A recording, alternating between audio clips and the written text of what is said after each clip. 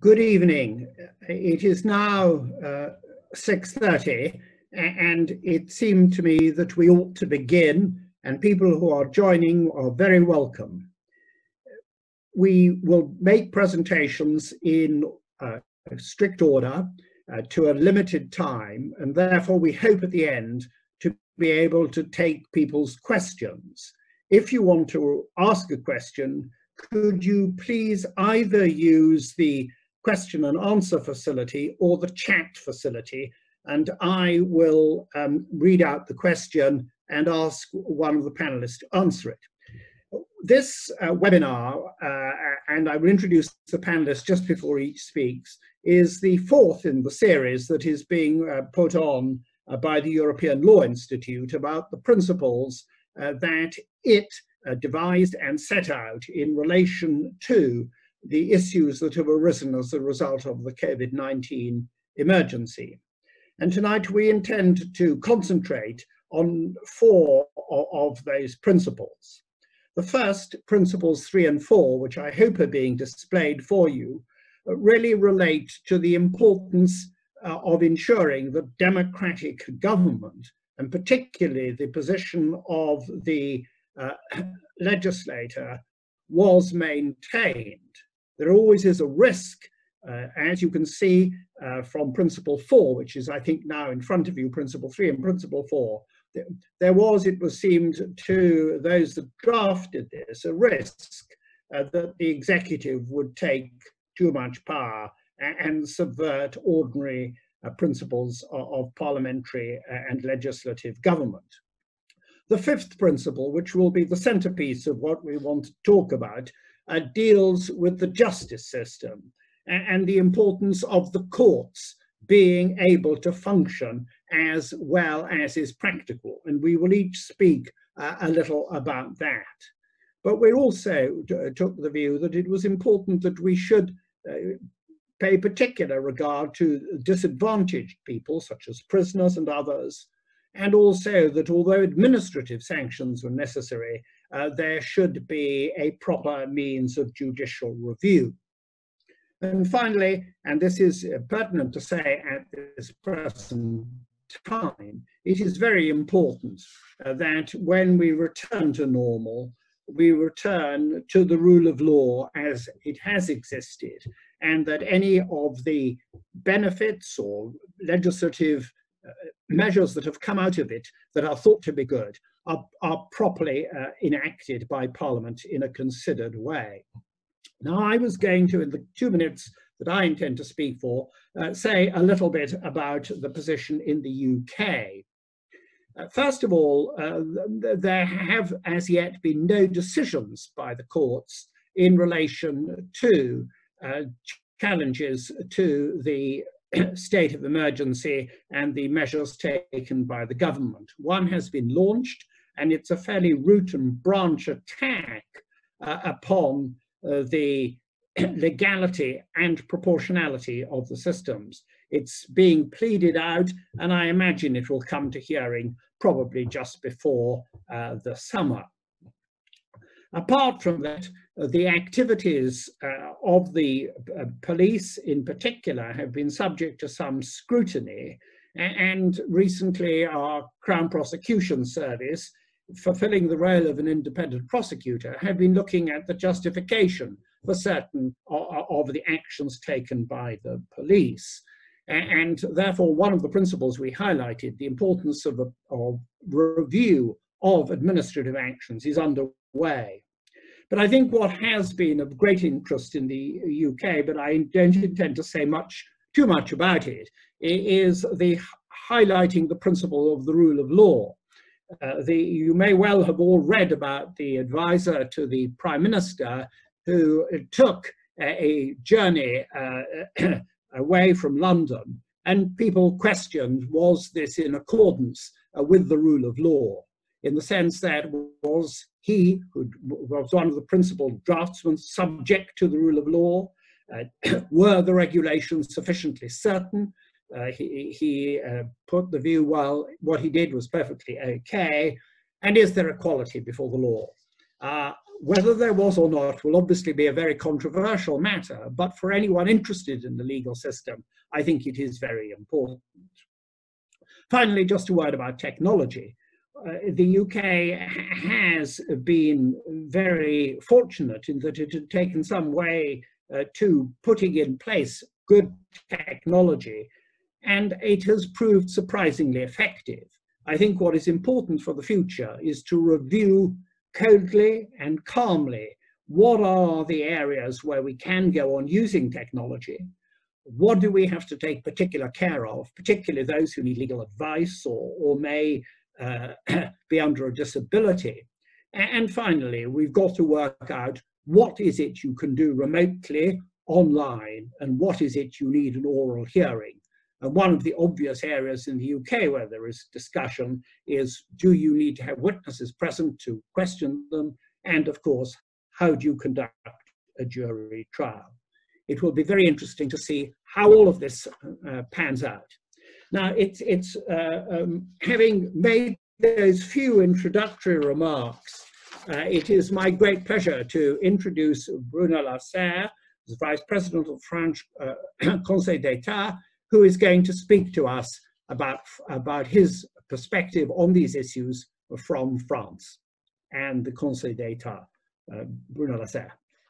Thank you very much, John, and I'm delighted to join this webinar this evening, and I hope the following discussion will be lively and stimulating.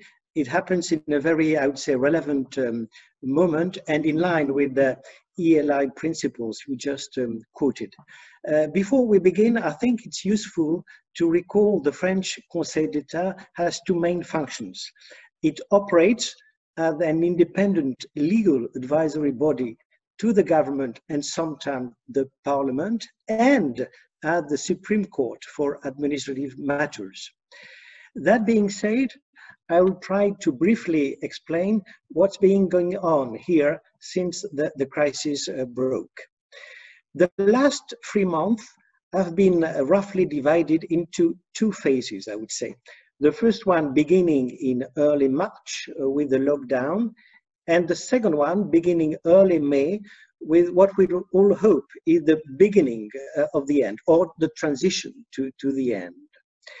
During the first phase, France went through an extraordinary period during which the rule of law has been put to the test. The Parliament and the government have taken two main types of measures, some aimed at managing our country's activities, others at limiting the propagation of the virus. First of all, the Parliament adopted a legal framework extending the powers of the government. The so-called health state of emergency law, which was passed on March the 23rd, allowed the government to issue secondary legislation to regulate, anticipate, and remedy multiple issues linked to the crisis.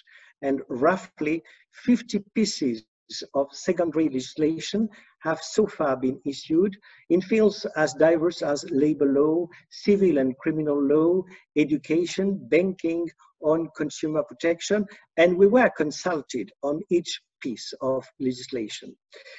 The government also took regulatory measures within the range of its own authority. It imposed a lockdown that proved, in my view, stricter than in the UK, but slightly more lenient, I would say, than in Spain or Italy. Within this context, the Conseil d'Etat quickly mobilized to protect the rule of law and reconcile rights and freedoms with the necessity to protect the population's health. With regard to our organization, the Conseil d'Etat activated its continuity plan, which had been defined and approved a few months ago. Judges and staff were asked to work from home unless their presence at the workplace was deemed essential. We made an extensive use of our digital tools, which were soon upgraded and made available for all. With regard to our advisory role, our activity has been very, very intense. We held sessions nearly every day and examined about 150 drafts. Most of the recommendations we issued to improve the quality and the legal consistency of the draft text were taken into account. With regard to our judicial activities, we immediately decided to postpone hearings that were not urgent. A task force of approximately 15 senior judges was constituted to hear urgent cases, most of which were linked to the COVID-19 crisis. And it's a huge flow, about 160 claims to be judged through urgent proceedings were brought before us, and this is of course a lot more than usual. But what struck us most was the diversity of things that complainants were individuals, political parties, unions, doctors, and many, many other complainants requested. We were asked to act both as a judge and government, and even sometimes to arbitrate scientific controversies, to define the rules needed to manage the crisis, and at the same time to manage it ourselves. So some complainants requested that such legal text simply be annulled or suspended, and this is business as usual, but often others also requested that we order the government to take positive measures, which is much more difficult. As examples, we were asked to order the government to impose a stricter lockdown, to deliver masks to various professionals, to requisition a factory so that it produces medical gear, or even to nationalize companies involved in that business. We were asked to authorize the prescription of chloroquine by general practitioners. We were asked to release all illegal aliens from the centers in which they were held awaiting their expulsion. So those requests were based on fundamental freedoms, such as the freedom of movement, opposed to the right to health and the right to life. The latter have been proved particularly difficult to handle in the situation we were in. Another difficulty came from the fact that, to put it bluntly, the law doesn't say much about how to manage the shortage of masks or to resolve the strategic and organizational issues arising from an epidemic. Judges issued, and that must be said, issued all their decisions in extremely short delays, in average 2 or 3 days, and I'm very grateful to them. They did a fantastic job, working day and night, hearing arguments and writing their decisions in a very, very constrained time. And I think we can already draw a few lessons from the way those cases were handled by the Conseil d'État. I will summarize them in 4 points. First point, our procedural tools proved perfectly adapted, provided we do not drift from our judicial job. As judges, we only checked the legality, necessity, proportionality, and adequacy of the governmental actions that were contested, that were challenged. In this regard, the framework of control we applied was all but new. I might add that the French government didn't seek the suspension of the European Convention of Human Rights, so that claimants often invoked its provisions. Second point, the assessments made by the judges remain tightly linked to the risks existing on the very moment they took their decisions to rapidly evolving circumstances. And so did in our for restriction of freedoms. I increased vigilance,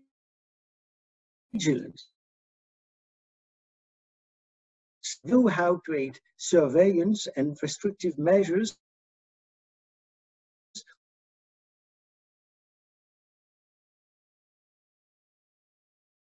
one must not illustrate this evolution of our jurisprudence once the lockdown was lifted. 18th, the Conseil d'État ordered the government to lift its general ban on religious ceremonies. It found that this ban was incoherent, that tolerated. The effects that on the freedom of worship was thus deemed disproportionate. But the Conseil d'État also made clear that religious ceremony rules governing any type of meeting. On the same day, the Conseil d'État ordered the government to immediately stop its use of drones to monitor rules put in place were being respected. The government argued that the judge found that those drones were equipped with zooms that allowed for individual identification, and that no rules had been devised to avoid the use of this data for other purposes than the one put forward by the government. Third lesson, we absolutely on our decisions. The media coverage gave us a very strong visibility, and we have ever been seen, and I quote, the arbiter of the lockdown. Today we had a hearing related to the COVID-19 crisis. It was about the suspension of football championship. There were roughly between 30 and 40 journalists attending the hearings. That's huge. But as a matter of fact, the public and the media too often focus on the mere conclusions of those decisions. Do we accept or do we dismiss the case? But the truth is that there's much more than the conclusion in a judicial decision, and it is our duty to explain how we reached it. And that is all the more true that hearings have proved very effective, not only for judges to understand the whys and wherefores of the very difficult questions they were asked, but also to find solutions before they issued their decisions. Hearings often became the place where a solution was found, the judge's decision effectively becoming a hammer or a stick in case the government didn't show enough good will. The fourth conclusion, and I will accelerate in order to respect my time limit, the fourth point is about ex post evaluation. We're also committed to drawing more lessons from this period. A working group has been put in place to expect its conclusions to allow us to function even better in the future, in particular by our digital tools and deepening the alternative ways of doing justice we experienced during the crisis. We plan on investing heavily in those digital tools and by keeping our community strong even when its members are not present at the workplace. And the conclusions of the working group should also allow us to improve our continuity plan in anticipation of future crises. Just a word of conclusion, we are now back to normal. The judicial activities of the Conseil d'État are getting back to normal. Beginning May the 13th, we are holding normal hearings on all substantive matters. What's not back to normal, either way we worked previously, most judges and staff will keep working from home and come to the workplace only when necessary. That said, appropriate measures have already been taken to resume all our operations, and concerning our judicial activities, a piece of secondary legislation modified the rules of procedure to allow hearings to be partially held through video conferences. Judges can now participate remotely in hearings and deliberation. And in the same vein, in cases handled by a single judge, hearings can now be entirely held remotely. It's very important because we try to guarantee a fair and impartial trial through innovative methods.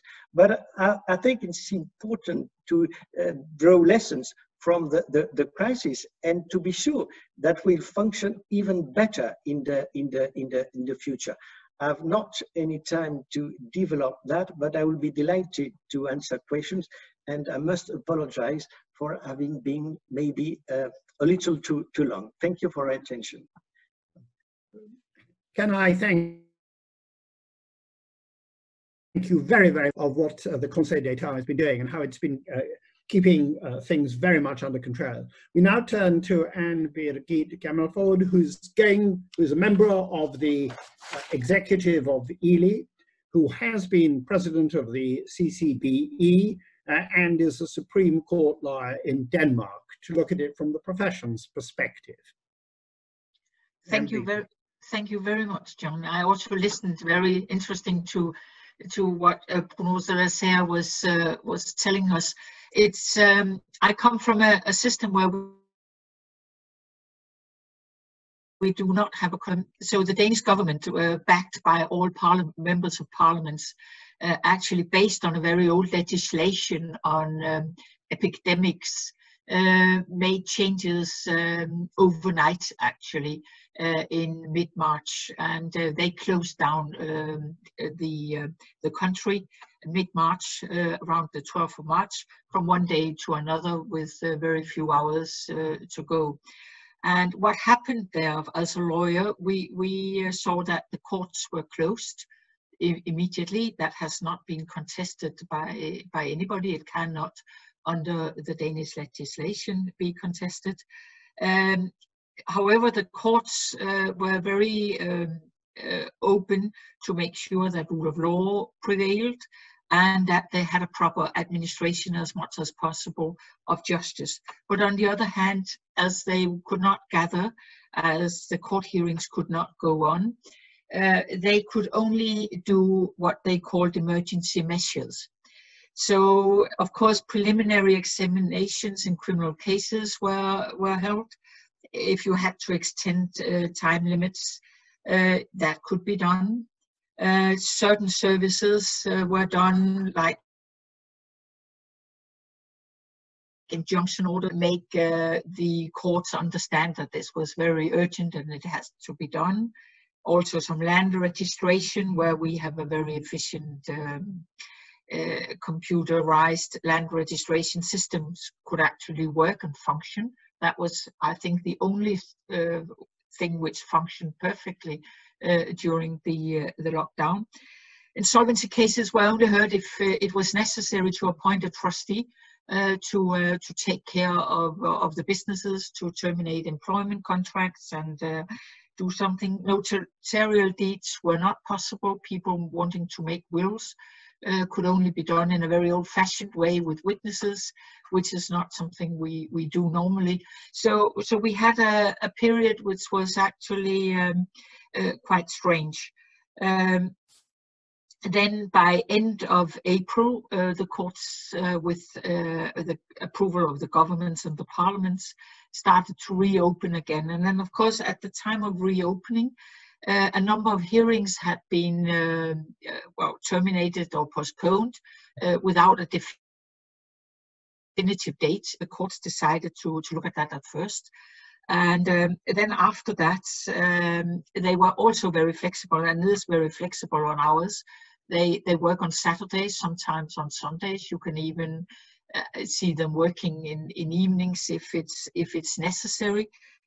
And tomorrow, as it is Constitutional Day, which is normally a public holiday in Denmark, the high courts and some of the county courts will be working. Not the commercial court or not the Supreme Court, but the other courts will be working. And so that was from a professional point of view. We saw that only very few cases could be heard, and then of course we have a big backlog of cases at the moment. So I think from a Danish perspective, from a lawyer's perspective, we now have to work together, and we do that with the judges to try to see if we can make the cases being heard as quickly as possible. We have furthered actually written pleadings, which makes it easier for the courts to, then they can work also from home. And not only when they are sitting in courts. Some of the problems we still have with the courtrooms, and maybe that's not the same in other countries, but we have a rule saying that only 10 people must gather in an arrangement. That also applies for court hearings. And we have minimum, square meters allowed. You have to have 2 meters between people in a room, and there has to be 4 square meters per person in a room. So many of our court rooms were actually not big enough. The judges were not the problem because they're normally sitting way up.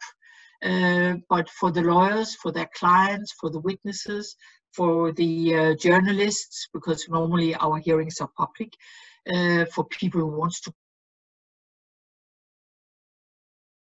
come in and listen. In criminal cases, the courts have actually had to hire facilities and set up in such areas court proceedings and oral hearings. One thing which this crisis has shown us, and I come from a country where we thought we were very advanced when it came to, we saw that the systems of the courts were actually very old-fashioned. Adequate video conferencing systems in place to work together with lawyers. They can work with public prosecutors, and they can work in some cases with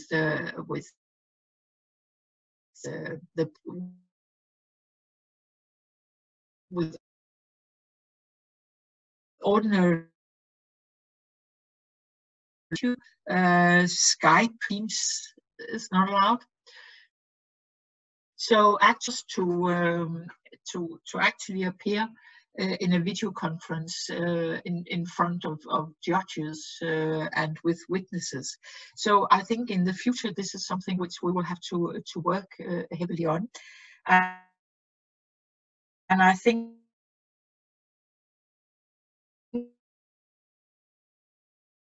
which has been, we also have to put in place now a kind of help packages for the judicial system, so that we upgrade our judicial function in the future if we have to do another lockdown, maybe for a shorter period, but some people are of course saying that that could come again. Then for the cases now which are in a backlog, we have a problem with prioritizing the types of cases. As I said, cases who were put on stop because you were in the middle of the hearing, they are being prioritized now and are being heard, and the courts are reporting that they have actually been able now to schedule and put in their calendars all the cases which were put on hold. But then we have the criminal cases. We have a big problems on family law cases, people who are waiting for divorces, children with custody, maintenance cases are in deadlock. They are not, in that sense, considered urgent. We have to look at civil law cases. There are a lot of businesses who actually need to get their cases heard. And then, of course, there are the insolvency and the enforcement cases. And then one problem, at least, which we encountered in Denmark, we did find a solution to it, was payment of fees actually to lawyers assigned to represent accused or litigants in cases, because normally they are only paid when the cases are finalized, and they are not normally paid upfront or on an ad hoc basis. So there were a number of lawyers actually who nearly went bankrupt when these cases were stopped, and found it difficult to finance. But the courts were very good in that sense, at least in what I've heard, and they accepted to pay out based on time spent until the court proceedings were put on a hold. For the future as lawyers, and I think Lord Thomas touched on that also, with the litigation which was introduced in Denmark, there has been a lot of increase in fines and administrative criminal sanctions. And these sanctions are in many cases not what we normally see in other issues of criminal law. Also if you are violating civil law, company laws, and other kinds of laws. And so they have sunset clauses, but we will definitely have to monitor in the future what happens when these sunset clauses come into to use. Because sometimes we see that there is a tendency from at least the side of politicians that once they have increased the fines and the sanctions, it might have an impact actually on other kinds of laws for the future. So this is one of the things which are worrying also the legal profession and the lawyers. So I think actually this is what I would bring about from a Danish perspective. Thank you very, very much indeed, Anne Birgit. And now we turn next and finally to Ole Berger, a judge in the Higher Regional Court of Germany in Bremen. And we'd be very look forward to seeing the perspective that he has as a German judge.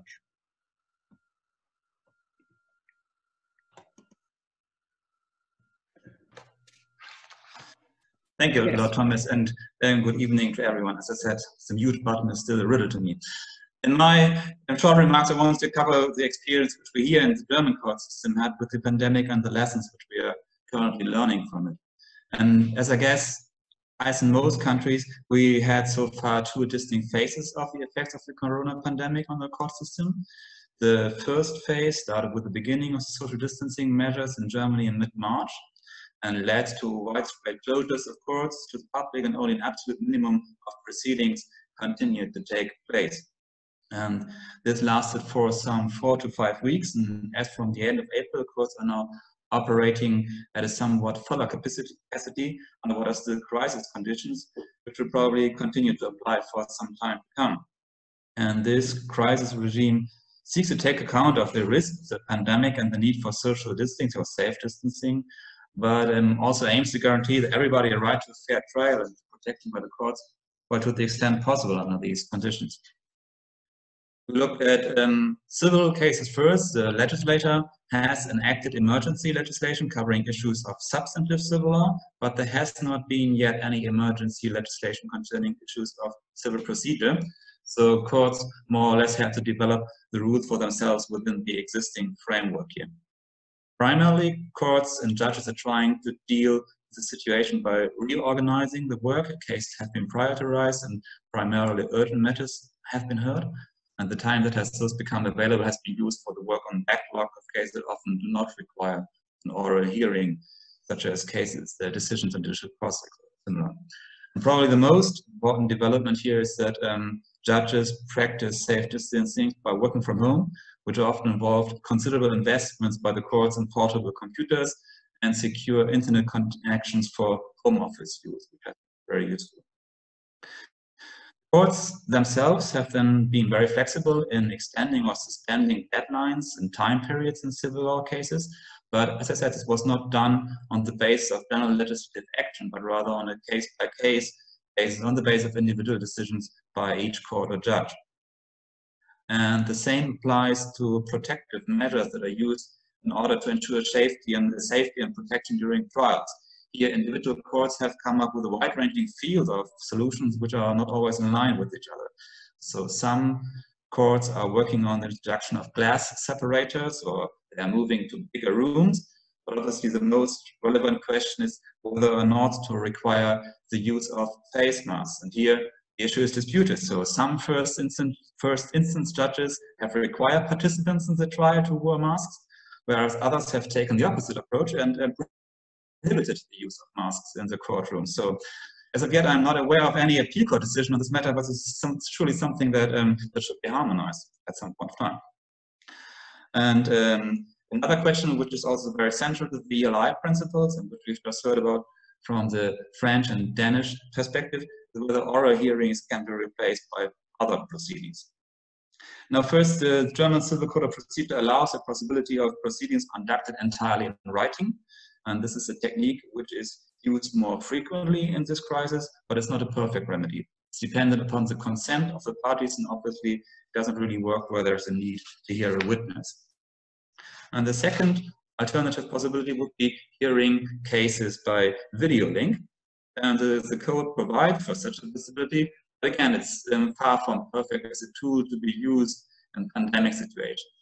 The main flaw is that while the parties may be allowed to participate remotely, judges still have to be in the courtroom, and parties and the general public are still free to attend there. And even though this possibility exists in the code, most courts do not have the necessary technical equipment to use video link conferences.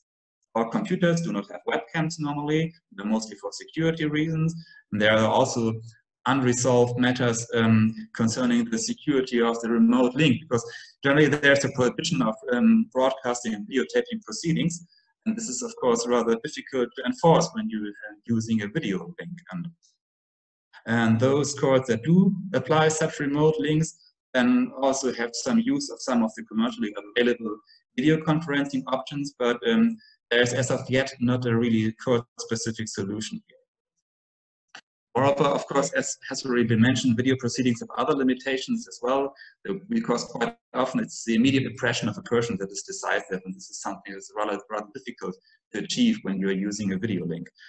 Also, I would say when you're trying to negotiate a deal between the parties, it's probably much more efficient to have all the parties present in the room rather than trying to get them to a common solution if you're just seeing on his computers. Another question which hasn't been discussed actually widely in Germany is whether, if the court still sees the need for oral proceedings, whether the pandemic may be a legitimate basis for parties to refuse to appear in the courts. Obviously, allowing the parties not to appear could endanger the proper conduct of proceedings and the other party to a transaction without court protection. So therefore, in accordance with the principle that a minimum level of operation should be maintained, the epidemic should not generally give a right not to appear in court. Of course, where a party is actually ill or under quarantine orders, this is a reason not to appear, but the general rule on safe distancing is not, even though it seems that I've heard that some airlines have sought to use this argument against having to defend themselves against claims under the EU passenger rights regulation in the night. So still, people might be afraid of venturing in a public place as a court, but the Constitutional Court even has held that the mere fear of an infection such does not give a reason not to appear. However, that is provided that the court itself does apply reasonable measures to protect the party's health, such as by distancing measures in the courtroom. If this would not be provided, then actually there might be a reason not to appear.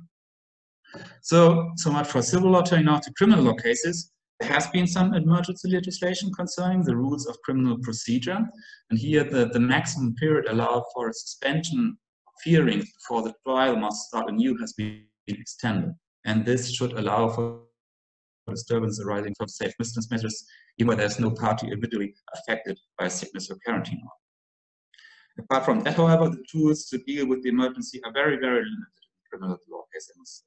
In criminal cases, apart from rather minor cases, there's really not really a possibility for proceedings without oral hearings.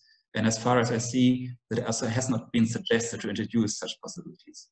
Courts will prioritize their caseload and deal with more urgent cases first, But that is really all about that that can be done here.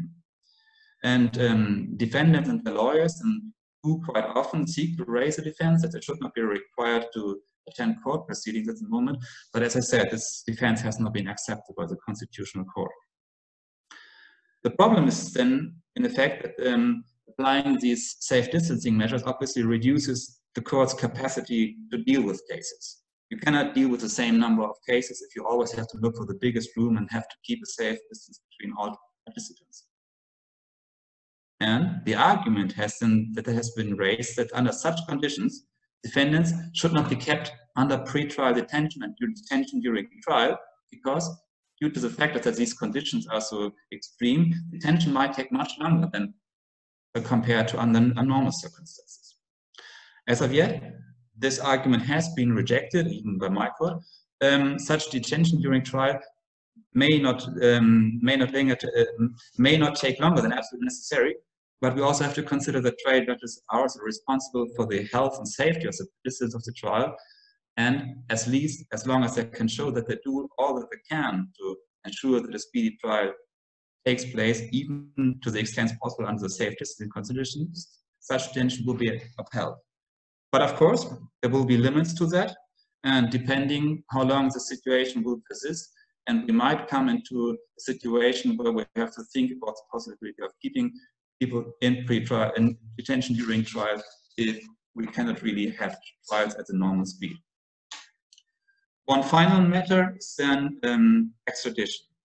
Here really the whole system has come to a standstill, because you cannot extradite someone if there is no longer a regular traffic, and if the officials accompanying the requested person will have to go into quarantine upon their return to the requested country. Under the European arrest warrant system, extradition only has to take place within a very short time limits, while all this has been tacitly suspended. The question which arises here is then whether it should actually be allowed to take a requested person in detention if then the extradition itself will be postponed. Again, for the time being, the courts have allowed this, arguing that the standstill is not expected to take too long.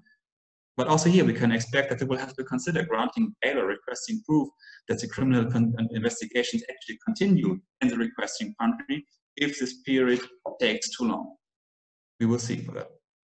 So in conclusion, what are the takeaways from my short overview?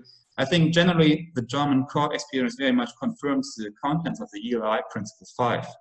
The courts have to ensure a minimum level of operation. Proceedings via remote links could be developed to a solution, and deadlines should be extended. And of course, whatever emergency measures applied, it should be time limited. There's also an idea in Germany of preparing a general legal framework for court proceedings under epidemic conditions, which would then apply obviously only for the next epidemic or for the next wave. But that would have to be properly discussed. And here, of course, the experience of other countries as well as the ELI principles should be taken into consideration.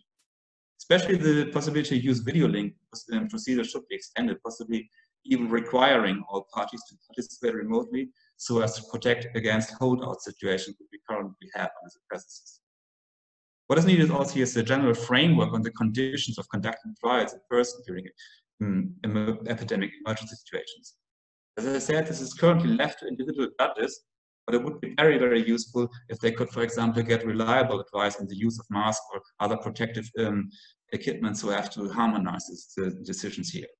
It would also be preferable, of course, for the parties if the question of extension of deadlines is not a matter to be decided individually, but rather according to generally reliable criteria. And finally, of course, the current crisis has shown that even to the courts, finally, that efficiency gains are to be had from digitalization. So we are to introduce electronic files anyway, but I think we have all learned now that we need to invest into technical hardware as well to make the most out of these possibilities. Thank you very much. Thank you very, very much indeed. And now, can I go straight to some questions? The first one, which is asked by Judge Marc Clement, is this: what would be the main lesson to be taken for courts following COVID-19? What would be the priority in terms of development or reform to increase resilience and public service in the time of crisis? And I think this is a general question which would be quite useful to have everyone's answer, and that gives me an excuse to answer at the end. So could I ask Bruno Lasserre first what he thinks is the main lesson? You need to be unmuted.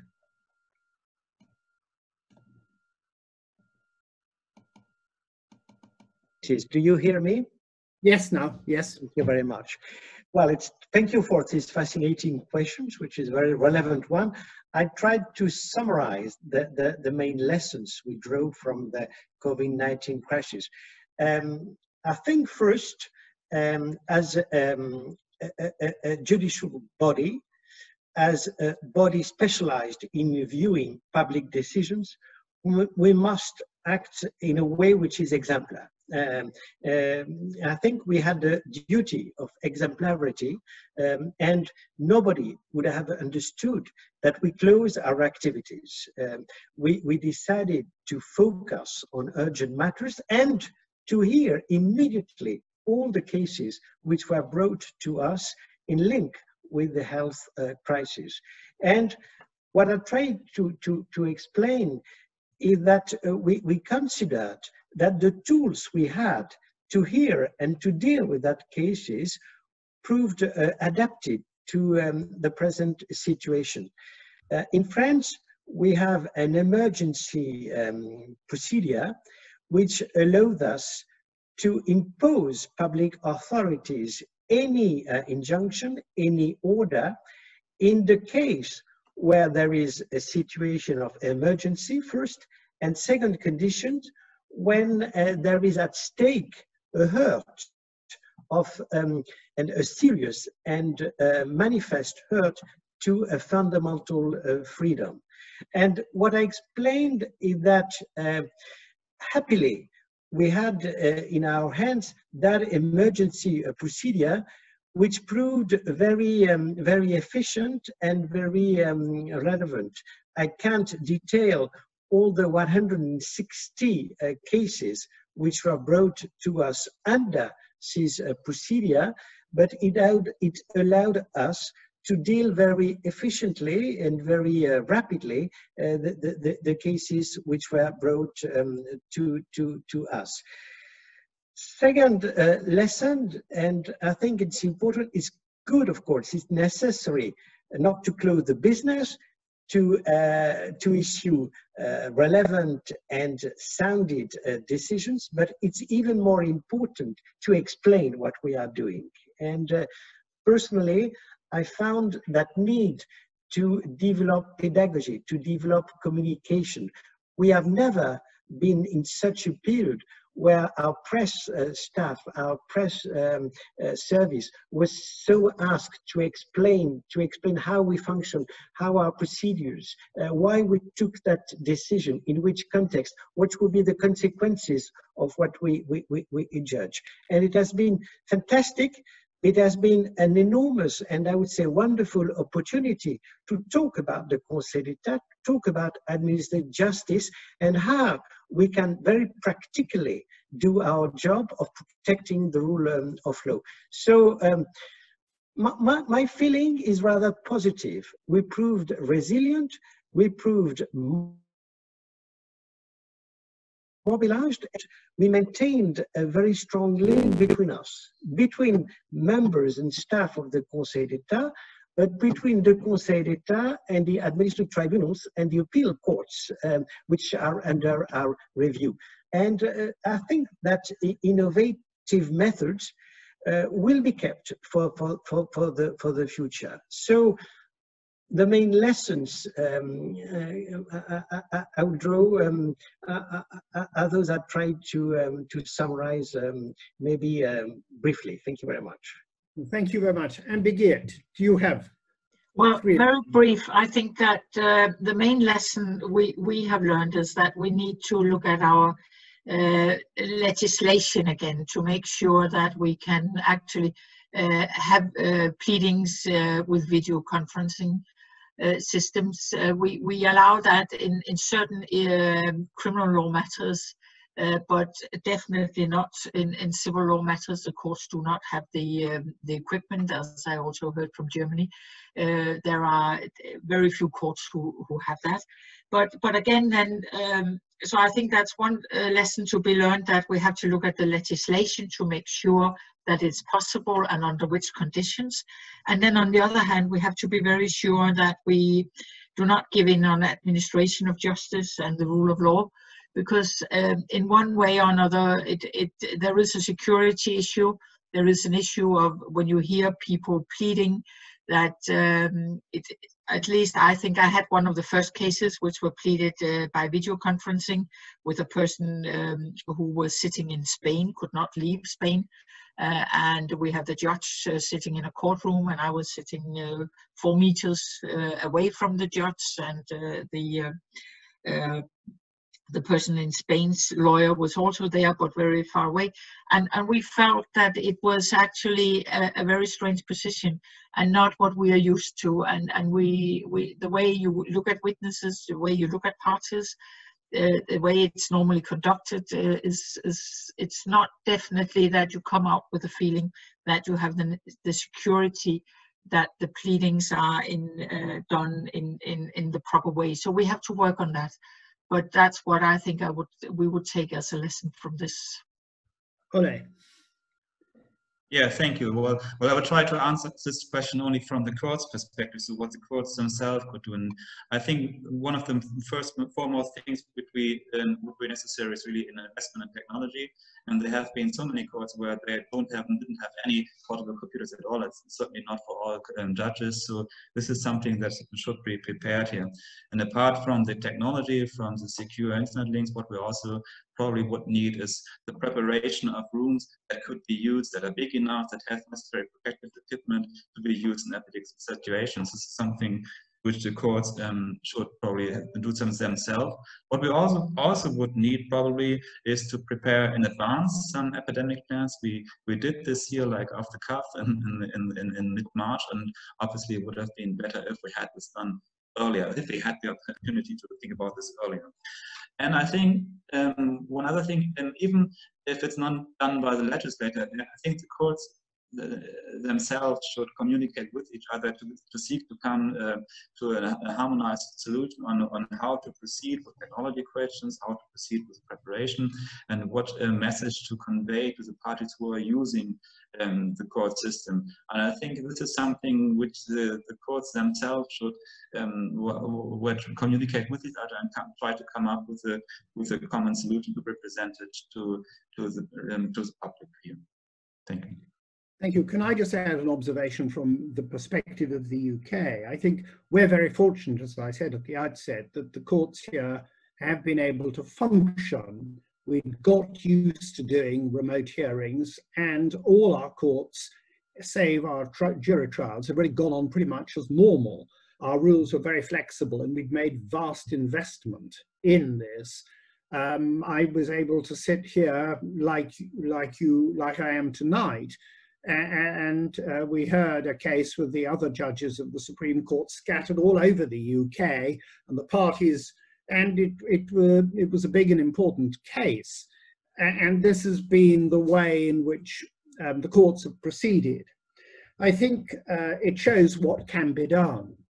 But I think the really important lesson from the UK's perspective is that there has to be an institutional way of challenging decisions made by the executive. You've either got to have a parliament that can meet, and there's a difficulty with that in current circumstances, or you've got to have some ability of the courts.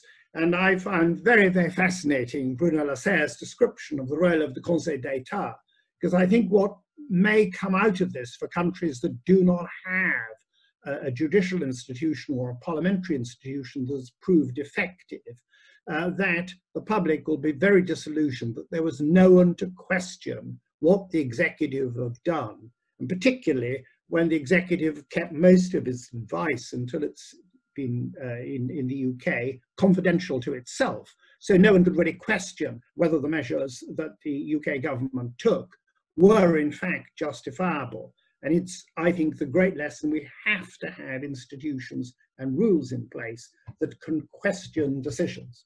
So, I'm sorry, I just wanted to add that. But can I turn now to the second question, which is a very short one, and it's to you, Ambegid. It is this: given the technological advancements, can you see ways in which valid wills can be drafted in amendment without the need for physical presence before notaries and other matters of that kind? I think it's a very, yes, I think I can see it. If we can make it reliable and make the filing in a way justifiable, so that you know exactly which person is filing, the identity of the person, and perhaps also that it's not a robot or whatever, and you ask some questions so you make sure that the person understands actually what is filing. Then perhaps in a number of years we will be able to file that.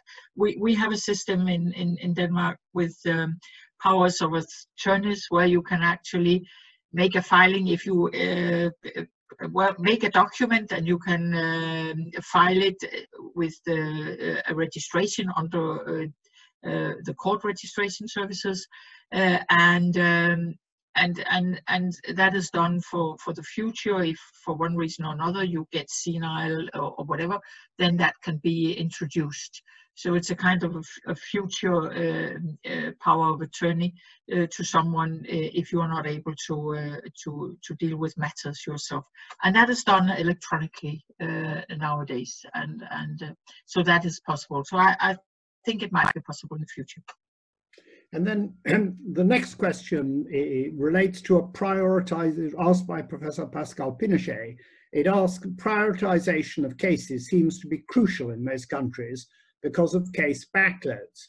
Will this affect more some types of subject matter than others, such as disputes over large contracts, which take up a lot of court time? If so, what's the solution? More judges, accelerated proceedings, extrajudicial measures? Can I start with you, Ole, on this? Yeah, thank you. Well, I guess courts will have to deal with the really urgent matters first, and so probably there might be a backlog, especially of the more complicated matters which do not seem to require absolutely, which are not didn't seem to be absolutely urgent. But however, then every judge's experience with difficult and large cases typically it doesn't get easier by the time. So if you wait too long, the case will probably get more complicated. So every judge is well advised even to tackle the more difficult cases at some time. I don't really see that's possible to have some accelerated proceedings to solve this question, especially if the problem really concerns the more complicated cases. So I guess it's just it's the question of when the judge will find the time. Whether it would be a solution to have more judges, of course, I would always be in favor of having even more judges, but I don't know really what the fiscal position will be after this crisis and whether we will all be able to pay for all these prices. So I think at the moment it would be premature to say that we are really on the way of having a big new intake and new judges who could be dealing with this backlog.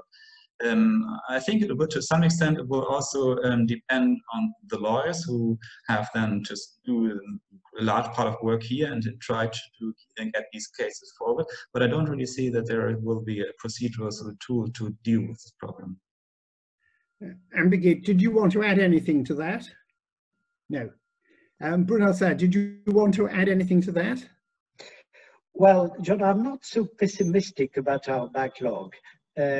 Because, as I tried to explain, we stopped our normal hearings mid-March, but we resumed them entirely mid-May. So 2 months, well, it's not enormous. And it's not enormous because in the same period, we had a strong decrease of the, I would say, the entering flow, because with the crisis, we have fewer complaints, fewer cases. So I'm confident that at the end, and in 2020, we'll be able to deal with his backlog in a smooth and effective way. I'm not pessimistic at all. And then we have, I think, just time for one final question, and it's this. It's from Mustafa Abide. Is there a trend for a unified digital strategy in the European Union that provides the production and development of technological tools and unified systems for use by relevant institutions such as courts, so that costs are saved on the one hand and coordination and standardization of the information services is a one-time event? And Birgit, can we start with you on this? Yes, and my answer is I don't know. I haven't heard about anything which should be a unified EU system, and with my Danish experience on that within the EU, I don't think that will be possible because courts are working in very different ways. So I don't think that will be possible. But maybe there will be some of the IT providers who will be able to put up a system which can then be copied in other countries.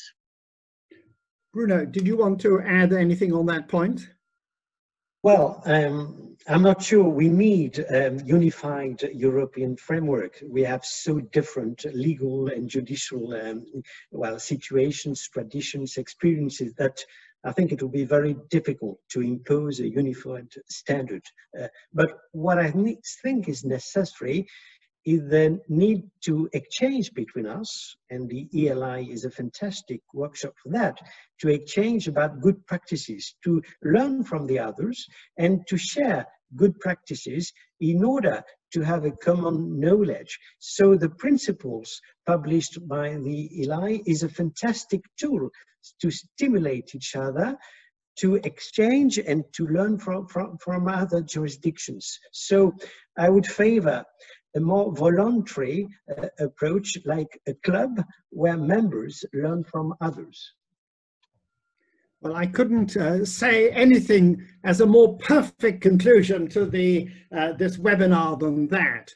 I think that my own observations are two. First, that the principles that were drafted by ELI have proved, when we look back, to have been very, very important, and very important for people to try across Europe to ensure that they were holding people to account and ensuring that the rule of law went on. On the much more specific technological question that's been asked, I think that is much more a question for courts to consider. But if I may just take up Bruno Lasserre's point, there is an organization which is interested in commercial courts, the Standing International Forum of Commercial Courts, which has just published a sort of set of common lessons to be learned, with some explanation of what happens in a number of different jurisdictions, including France and the UK. And I think there may be something there that is of use, but I'd be astounded if judges could ever agree on the right technical solution to everything. But we have all very much agreed this evening on the importance of sticking to principles. I've been deeply impressed by what has been done in France and in Germany and in Denmark. I think what we've got to take away is, have we got the institutions right? And France may have given us, if I may say that, to someone from the UK, an excellent introduction to the way to hold governments to account. Thank you very, very much indeed. And may I, on behalf of all the participants, thank each and every one of you for coming this evening and talking and giving us such an interesting seminar. Very, very many thanks indeed.